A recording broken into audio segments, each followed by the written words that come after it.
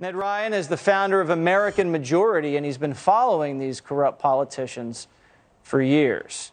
All right, so it's one thing to own these defense contractors if you're a member of Congress for many years because, you're just profiting off of arms deals that you sign off on and the military-industrial complex. And then it's the other thing to start trading in these stocks right before Putin invades when you have access to intelligence and sanctions packages.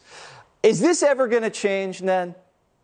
Well, first of all, I mean, Jesse, this is insider trading for Congress, and it is still legal, which is a shame. They're privy to information that the public is not, that allows them to buy these stocks in a very advantageous way. But even worse, again, as you've alluded to, how are you to say without being, I don't think it's cynical to say that they're voting in a certain way to enrich themselves because they know that the funding will actually enrich the stocks that they control.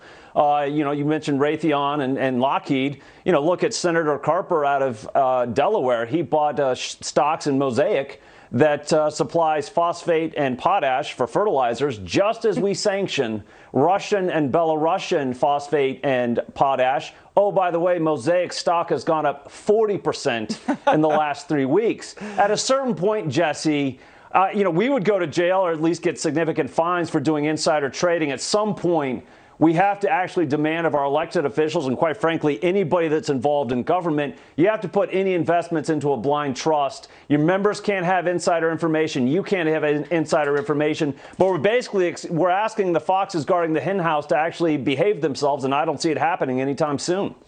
They just say these advisors, they're independent, Ned. They're just these independent financial advisors. They never talk to each other. They are just independent.